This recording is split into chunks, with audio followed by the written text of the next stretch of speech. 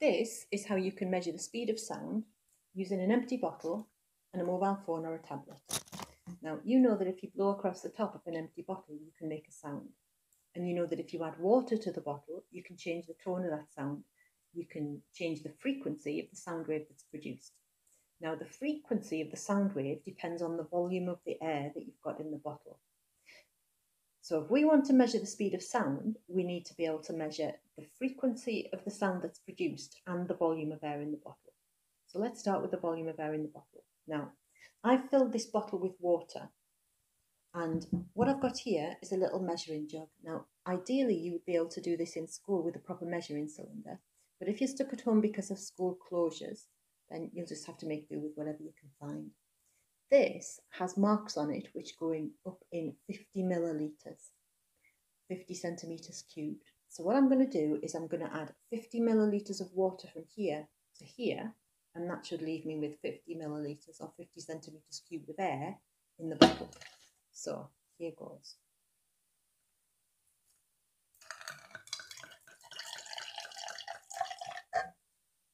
Okay, so now I've got 50 millilitres of water in here, which means I've got 50 millilitres of air in here. Now, that only takes the water level down to here, and I find that I don't get a good sound at this level. I need the water, I need a bit more air in the bottle, so I need to get the water down to about here. So I'm going to put another 150 millilitres in here, so that I've got 200 millilitres of water in the jar.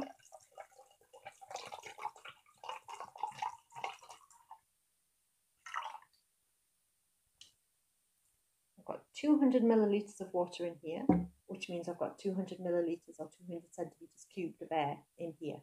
And now I should be able to make a sound. Now, I don't always get this right first time. There's a knack and I haven't got it. So let's see.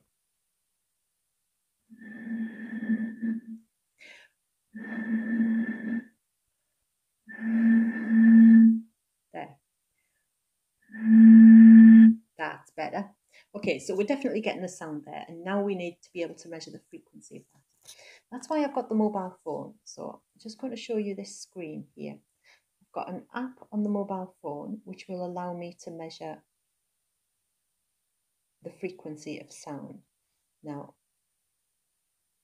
the app I use for this is called Physics Toolbox. There are other apps that will do the same thing. Firefox is one. There are other audio frequency measurers that you can find on the app stores for either Android or iPhones. Now, I've got the Pro version here, but in fact, you don't need that. The free version does the job just as well. And if you want the Pro version, it only costs a few euros. When you open it up, this is what you'll see. It's measuring G-force here, which isn't what we want. So I'm going to press on the menu at the top left and scroll down until I see this tone detector here. Yeah.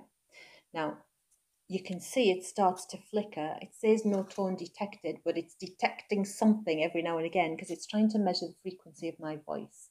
What I want it to do is to measure the frequency of the sound I make from the bottle. To make it a little bit easier, I've got one of those little microphone headset things that you can put in a mobile phone, and I'm going to add that in. And then I'm going to hold the microphone part close to the bottle while I blow into the bottle. So let's see what we get here.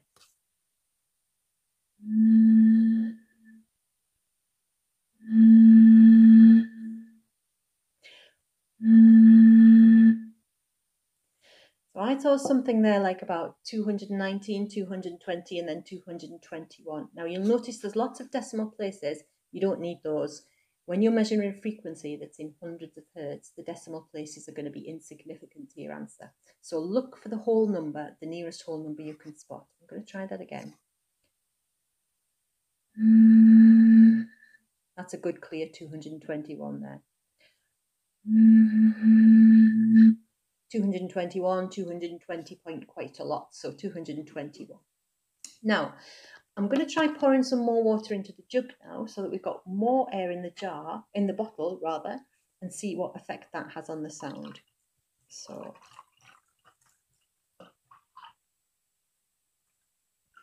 I've got 300 millilitres of water in here now.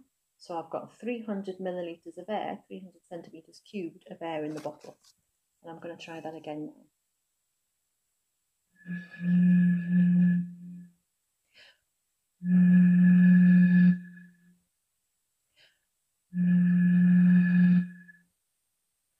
Okay, 174, 175. Yeah. Okay, now what you need to do is to repeat that for a range of values, starting from about here with about 150 or 200 millilitres of air in the bottle, and working your way down until you've got only air in the bottle, till you put all the water into the jug. Okay, and you need to measure the frequency every time. Now, that will give you a lovely graph of frequency against volume. And from that graph, you can calculate the speed of sound. But first, you need to go and collect that data. And then just before you take the bottle to the recycling, you need to measure the length of its neck here. Try to measure it if you can to the nearest millimetre, but at least to the nearest half centimetre. You also need to measure the inside diameter of this part here. And you do need to measure that as accurately as you can. You should be able to do it to the nearest millimetre. And then from that, we'll be able to calculate the speed of sound.